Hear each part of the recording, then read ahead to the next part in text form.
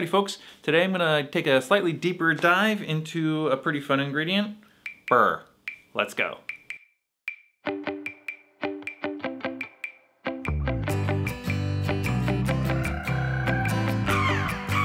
First of all, right off the bat, let me just say, I'm going to pronounce this Byrrh. Now there's only one other word I've ever seen spelled with an RRH, and that's myrrh, M-Y-R-R-H. And that's pronounced myrrh, like frankincense and myrrh. That's all I've ever heard it pronounced. Apparently, this bottle is pronounced in French more like beer or beer, but you know, in English, I'm not gonna start calling it beer because that's just gonna be confusing with beer. So anyway, I'm just gonna call it Byrrh.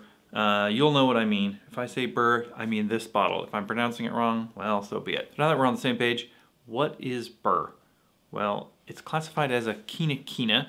And that name is derived from the fact that it's bittered with Chinchona bark. Chinachina is what the native peoples of Peru and Bolivia called the tree that this bark comes from. So in the 1600s, missionaries discovered that locals in the area were using this bark for its medicinal effects. They brought some back to Europe. Now this was good because Europe's having a malaria problem, and the quinine that's inside the Chinchona bark from the Chinachina tree cures malaria. Prevent malaria? Cures malaria? I don't know. I'm not a doctor. So in 1820, they actually isolated the quinine that's inside the Chinchona bark and started adding it to all sorts of beverages, including tonic water. And quinine, you know, it'll get credited with all sorts of magical medicinal powers that it doesn't really have. It does help with malaria, though.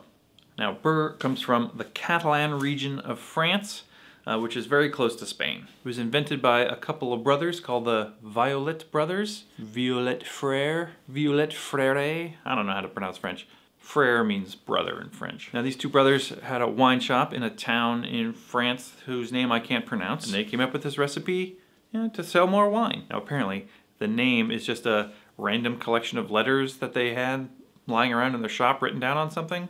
I don't know if that's true, but in any event, it's called Byrrh now. Now Byrrh is wine-based. It's 18% alcohol, and they're using the original recipe from 1866. According to the label, it uses generous wines and elegant mistels. I don't know exactly what that means, but it tastes pretty good. I think this bottle cost me $20, something like that. It's not super expensive. Now, I'm just gonna taste a little. It's kind of a darkish red color, kind of opaque. A little darker than some of the other ones you see, like Cochi Americano Rosa is quite a bit paler than this, I think. It's got a kind of a winey smell.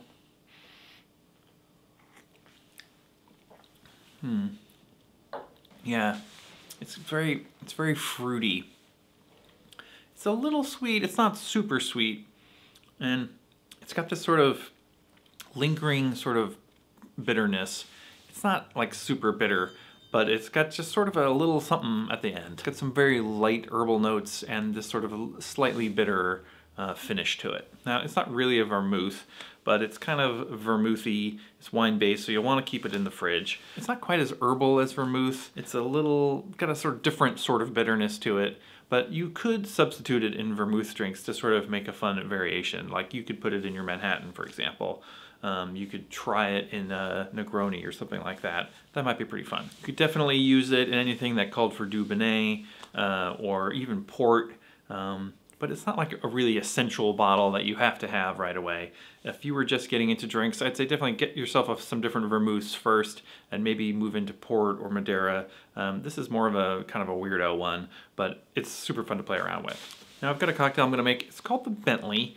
It's an old drink from the, I think the 20s or 30s. It's in the Savoy Cocktail Book, and supposedly it was invented by the Bentley boys, which were some English auto racers. That's probably not true, but anyway, it makes a good story. Now, the Bentley is just equal parts apple, brandy, and Dubonnet.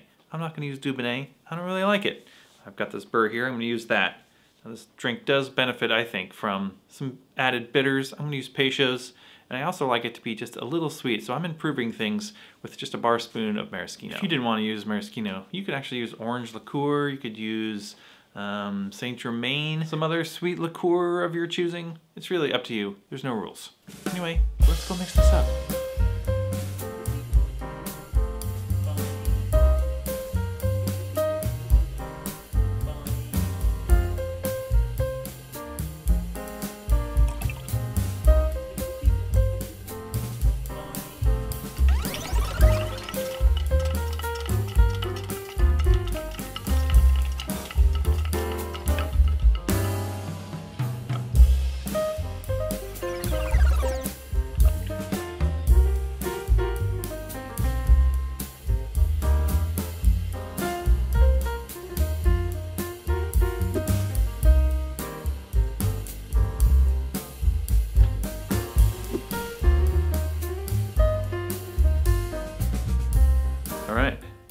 give this a try. The Calvados and the wine sort of mesh into this nice fruitiness. I really like putting a little bit of that maraschino in there. It just sweetens it up just a little bit at the end.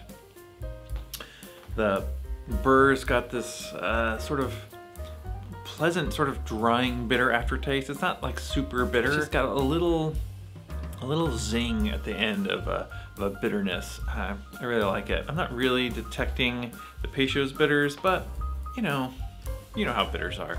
They add a little something that maybe you don't notice. So delicious, delightful.